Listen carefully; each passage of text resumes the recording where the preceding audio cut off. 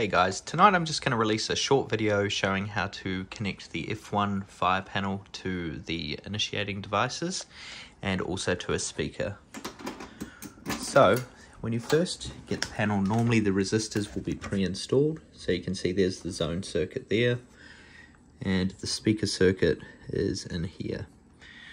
So we'll start with the zone circuit. First of all, we can silence it so it doesn't beep on us when we start removing things.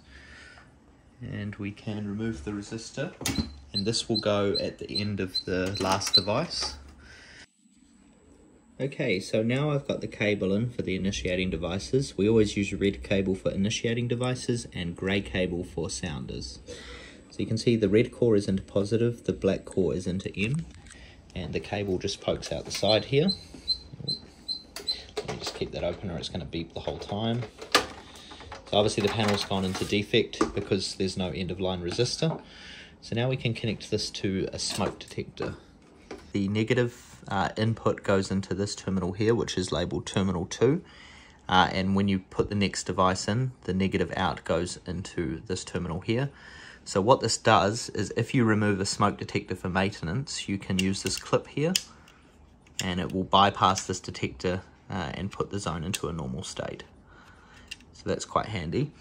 And the red just piggybacks off the other end of this cable. Okay, so the second wire has been added. So you can see the negative from the fire panel goes into this terminal here.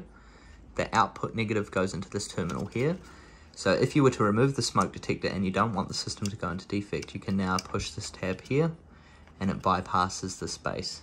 Under normal conditions, when this detector is removed, this terminal here opens and puts the system into defect. And the red positive cable is just piggybacked off terminal number 4. Okay, so now we need to hook the cool point in. So we'll get that ready and I'll show that to you. On the back of the cool point here, we have it labeled red, black, red, black. Since this is going to be our end-of-line device, you can see we've got the end-of-line resistor just sitting in there. And we will now wire these two wires into the red and black terminals. The wires are now in the terminals, so you can see again at the bottom, if you can see red, black, red, black. So got red into there, black into there. If this wasn't your end of line, you would just put another red cable there, another black cable there, and onto your next device. Okay, so that's all connected. If we now put the smoke detector into its holder, we should see that the system will go into a normal condition. Alright, in a second here, now that the smoke detector is plugged in, you can see that the system goes back to normal. And if we now trigger this cool point, we should get a fire condition. We do. So the system is actually silenced at the moment, so you won't hear anything. And we still have to install our speaker. So let's go ahead and take this terminal, we'll just reset it. And it should be resetting now.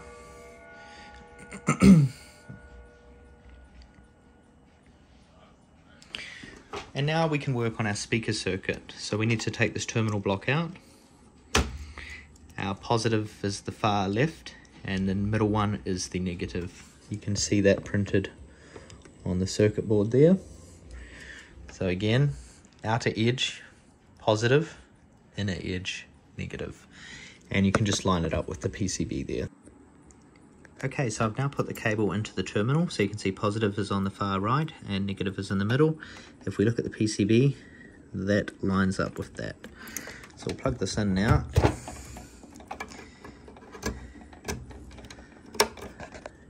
Okay, and that's all looking good. And now we can connect our speaker. Speaker is just as simple. This is going to be our end of line speaker, so we need to put the resistor in. If you were doing multiple speakers, you would just continue to piggyback the red and the black until you reach the end of line, and then that's where your resistor would go. So we'll put the resistor in here, and now we can add our positive and negative. Positive goes to positive, negative goes to negative, and you've got the end of line resistor in here. So now we're ready to test the system. Just make sure it's off silence. It is. And as soon as we trigger this call point, we should hear the fire alarm.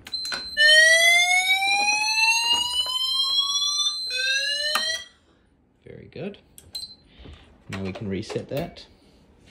And once it's finished resetting, we'll test the smoke detector, make sure the smoke detector works, and we'll be good to go. Let's now give the smoke detector a test to make sure it's working. You can see it did 1 pulse there. So these conventional smoke detectors have alarm verification, so they have to go off twice before it will set the panel into an alarm state. There we go.